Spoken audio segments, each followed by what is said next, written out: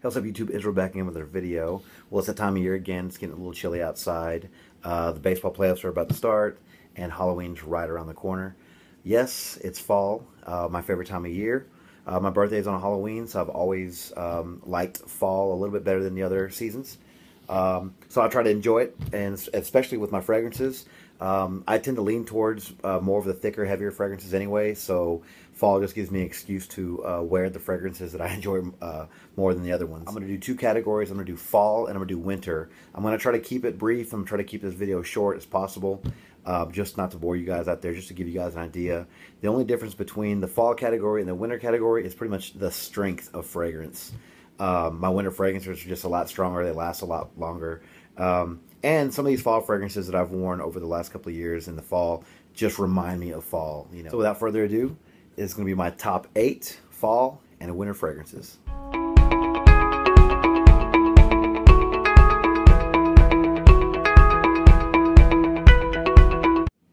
So before we get started with my top 8 fall, I'm going to do a quick honorable mention. And this one is actually a woman's fragrance, which a lot of the people in Fragcom have been talking about this one, giving praises to this one over the last couple of years. And this is, I think, probably leans more towards winter, but you can wear it either way. This is a woman's fragrance, but it does have a little bit of masculine vibe to it, and it's definitely strong. 2 sprays and you're good for about 10 hours. Honorable mention goes to Black Orchid by Tom Ford. If you guys ever tried this one, really nice fragrance. Pretty much just, to my nose, it smells like chocolate-covered raisins. I'm pretty sure there's a lot more going on with this one, but just to keep it brief, this one to me smells like chocolate-covered raisins, which isn't a bad smell. So yeah, and this thing is beast mode, so go easy on the trigger. 2 sprays max, maybe 3 at the most. But yeah, so honorable mention goes to Black Orchid by Tom Ford. Okay, starting things off at number 8. I actually did a review on this one a couple of years ago on the EDT version. Coming in at number 8 is Midnight in Paris by Van Cleef & Arpels. Pretty much what you get with this one is leather, tonka, and incense. Yeah, really nice fragrance. Lasts a long time. Now, this is a discontinued EDP version. The EDT version is readily available on eBay. You can find it for about 20 bucks. The EDP version is a little bit harder to find, and I've seen these selling for about 100 bucks for the small size, which is 2.5. So if you can get your hands on it, give it a shot. This is my number 8. Long-lasting, sweet leather. It's nice. So coming in at number 7, this is actually the only clone, I believe, in my list here. It is from the house of Rasazi, and it is the Tuscan leather clone, La Yacawam. So pretty much with this one, you just get leather and raspberries, like Tom Ford, but this is a bang for your buck. I think you can probably get a bottle of this. This is 75 ml for about 45, 50 bucks. Check it out on eBay. But yeah, so coming in at number 7 is La Yacawam. So coming in at number 6, we have one that I did a first impressions video of last week or a couple of weeks ago. From a house I've never tried before. It is Field Notes from Paris by Anneke. This one pretty much what you get is tobacco, coriander, and orange flower. Not super loud. To me, it was a little reminiscent of L'Or Homme, but it's got its own thing going. The sillage on this is amazing, guys. You should check it out. This is also very inexpensive. Definitely nice in the fall. Coming in at number 5 on the list is going to be the only fragrance from the house of Serge Lutens. This is a very nice fragrance. Un Bois Vanille. In Un Bois Vanille, you get vanilla, coconut, and licorice. This thing pretty much just smells like burnt caramel. Some of you guys out there might think that burnt caramel sounds kind of funky, but it actually smells really nice. So get your nose on this one. Number 5 is Un Bois Vanille. So coming in at number 4 is one that I actually got my nose on a couple of years ago, and I wore this one for Thanksgiving time. I'm not sure if Thanksgiving is still considered fall, but I guess in my list it is considered fall. But I wore this for Thanksgiving, and every time I wear it, it does remind me of my day at Thanksgiving with my family. And so it is Costume National Homme. So in Costume National Homme, it's pretty much cinnamon, sandalwood, and cloves. This thing is strong too. It's to me, it smells like Jack Daniel's whiskey. If there's any whiskey fans out there, it pretty much smells like if you were to pop the top on Jack Daniel's and take a whiff, this thing smells just like it. Now, when it dries down, it gets powdery and cinnamon and cloves. It's really nice. And it lasts all day long. So check this stuff out. Costume National Homme. Get your nose on it. So coming in at number 3 is from the House of Kilian. This actually was, it made my honorable mention in my top 8 Kilian video that I did last week. But I actually found the bottle online pretty cheap. And the more I wore it, the more, man, it reminded me of fall. It's got this really nice hay note and some honey in it, some tobacco.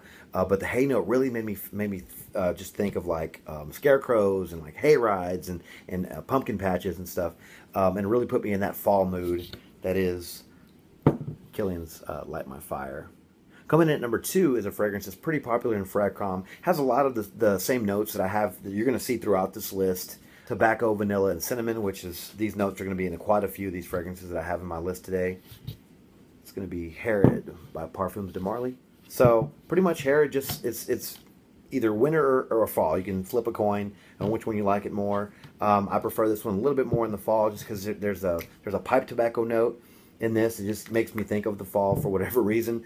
So coming at number 1, this actually made my top 3 of my Kilian video that I did last week of my favorite Kilians.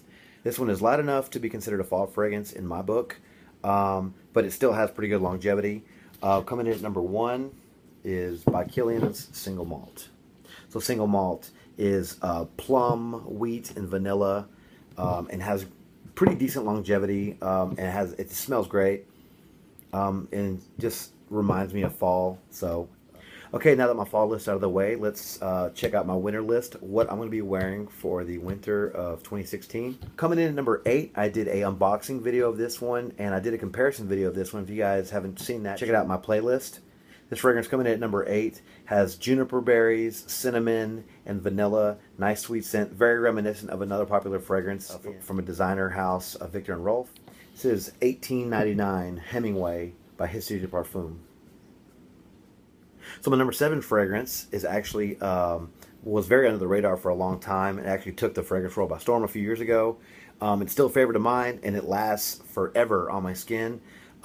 This one is amber, vanilla, and oud. It smells so good. I get lots of compliments wearing this one. It's like one of the longest lasting fragrances in my collection. That's going to be 24 Gold by Scent Story. Yeah, this thing smells amazing, guys. Nice and powdery. Smells like raspberry and vanilla, like some sort of like cookies, like some sort of pastry. It's just amazing, and it lasts forever. So coming in at number 7, we have one that was considered to be one of the most popular fragrances in the fragrance groups for a long time. I enjoy this one, not as much as a lot of people do. I enjoy it for what it is. Vanilla, cinnamon, musk, and clove. The infamous Musk Ravageur.